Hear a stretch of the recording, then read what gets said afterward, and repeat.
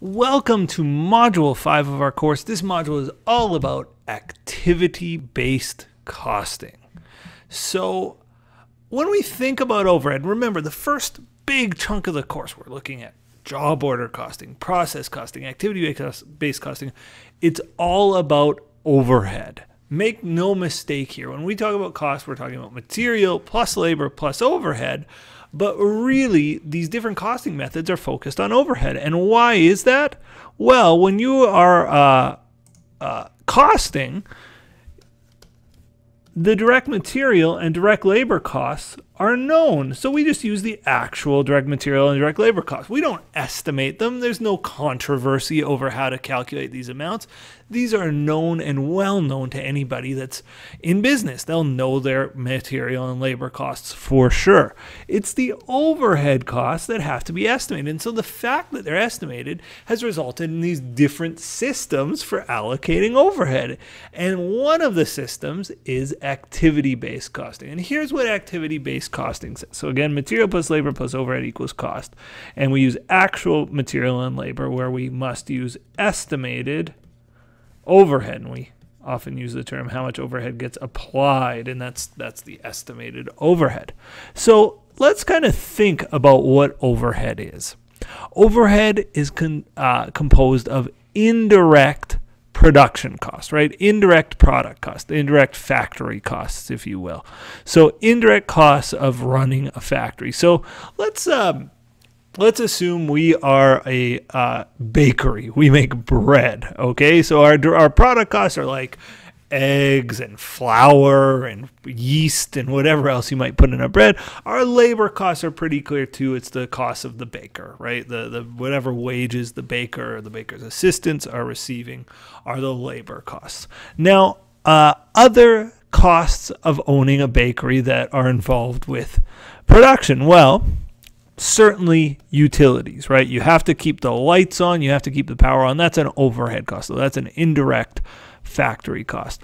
Indirect labor, the cost of our baker's time when they are cleaning up, when they are setting up, when they're washing. This is not direct labor time. This is indirect labor time, and it's overhead time.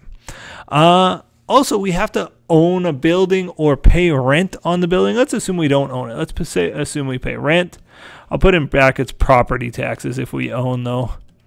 You know, those having a kitchen, you know, a commercial kitchen to bake our bread in, a commercial bakery, I guess, brings with it costs, indirect factory costs.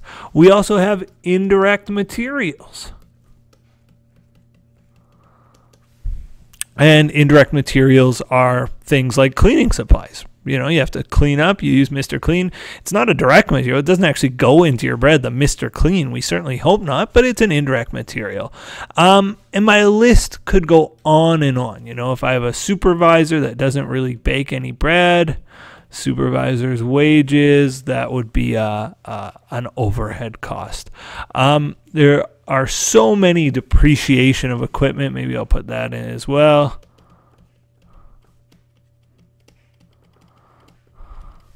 And the list could go on and on and on.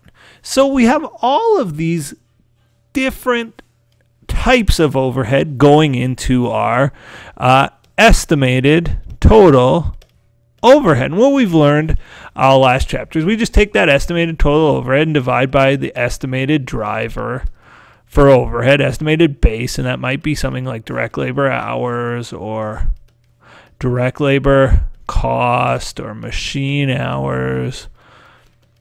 It might be something like that. And this works well for a lot of companies, but for some companies, they get bad cost information. At the end of the last chapter, we did a problem where the overhead was way over or way under applied. It was way off. And if our system is consistently producing data where it's like way over applied or way under applied, it means we probably got a bad driver, and perhaps there is no single good driver. So activity-based costing attempts to address this. It says, look, the thing that drives utilities is probably going to be our baking time, right? The more we bake, the more utilities we use. The thing that drives our supervisor's wages is probably going to be direct labor hours. You know, the more time I have people working, the more supervisory time there's going to be also. So these are totally different drivers. Rent won't be driven by either of those, and rent will have its own driver. So activity-based costing says, don't use one driver. Don't just use direct labor hours for everything. Pick different drivers for each type of activity you have. So rather than using one cost driver, activity-based costing says use many. Rather than using one overhead rate, activity-based costing says use many overhead rates. And as we'll learn this chapter, activity-based costing produces more accurate cost data. Now, as we'll also learn this chapter, not many companies use activity-based costing, and the big reason is it's quite expensive. Rather than gathering one bit of data to determine your product cost, you have to gather much more data, and it can be expensive just gathering that information. So many companies don't use activity-based costing, although in sort of academically, when we look at it, we can say, oh, okay, this is going to produce better estimates. Even still, most companies don't go with activity-based costing. So anyway, this chapter is all about using many overhead rates to apply our many different types of overhead. And that's what we're going to learn how to do in each of the questions for this chapter. So stay tuned for the chapter.